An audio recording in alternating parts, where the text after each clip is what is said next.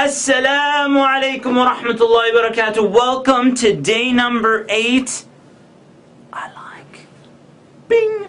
And today, inshallah ta'ala, I'd say jazakumullah khairan to all of you who crashed my server yesterday as everybody went to the big announcement at postramadan.com. If you weren't able to get through, check it out now, postramadan.com. There's a verse, we're on day number 8, and there's a verse that's not in the 8th juz, but we're going to bring it up because it's pertinent to an ayah that we're talking about today.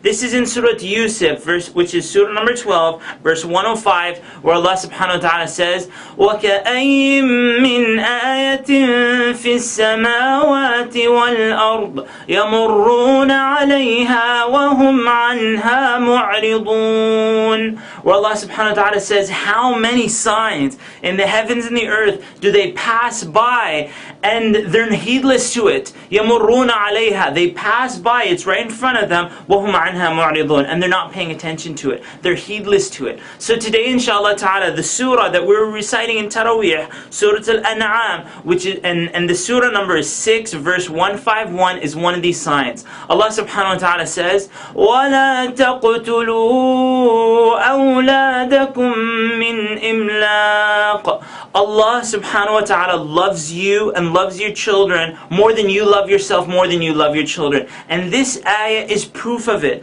The reason being is that people in the past, when they would have a fear of poverty, when they would have a fear, almost like somebody, you know, when you get a horse or somebody buys a horse and they think, oh, we're going to have to feed this horse, so let's just kill it and save our money. Allah subhanahu wa ta'ala says, don't kill your children for fear of poverty, for fear of want. And Allah subhanahu wa ta'ala in this verse says, and don't kill your children if you have want. Indeed, if you're in the midst of poverty and you have want, don't kill your children. In this verse, Allah subhanahu wa ta'ala says, نَحْنُ نَرْزُقُكُمْ وَإِيَّاهُمْ. Allah subhanahu wa ta'ala says, we will provide for you and we will provide for your children.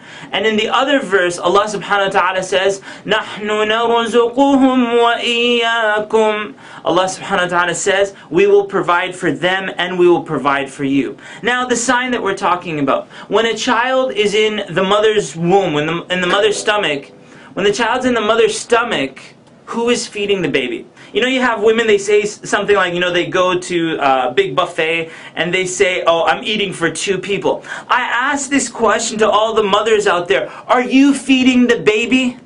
And the answer is no, you have nothing to do with the feeding of the baby. The baby is in fluid. The baby has an umbilical cord. Your food is being converted into nourishment for this child. No one except Allah subhanahu wa ta'ala is feeding the baby. Subhanallah. But then the parents, sometimes in some cultures, they have a fear that if this child is born, he's going to eat our food. He's going to take away our money, take away our provision. And Allah subhanahu wa ta'ala says, don't kill the children out of want or out of fear of want. We will provide for them and you. And so when a child is born, who feeds the baby? This is the sign that I'm talking about. Who feeds the baby when the baby is born? Allah subhanahu wa ta'ala. You know, it gives you tingles just thinking about it. Allah subhanahu wa ta'ala puts milk into the breast, into the chest of the mother. And now from the umbilical cord, now the child has 2 streams of this milk coming to him, or coming to the child. Who is providing for this baby? It is Allah subhanahu wa ta'ala. نَحْنُ نَرْزُقُهُمْ. We will feed them. Allah subhanahu wa ta'ala feeds the baby. Now for all of you who are praying in Taraweeh, for all of you who are worshipping Allah subhanahu wa ta'ala, that baby that we're talking about is you. That's right. It's somebody else as well, but it's also you. Allah subhanahu wa ta'ala promised your parents and promised their parents, don't kill your children out of fear of want or out of want. We will provide for the baby. And so Allah subhanahu wa ta'ala provided for you stage after stage after stage until you arrived at this moment watching this Taraweeh Truffle, and you've already pressed the like button.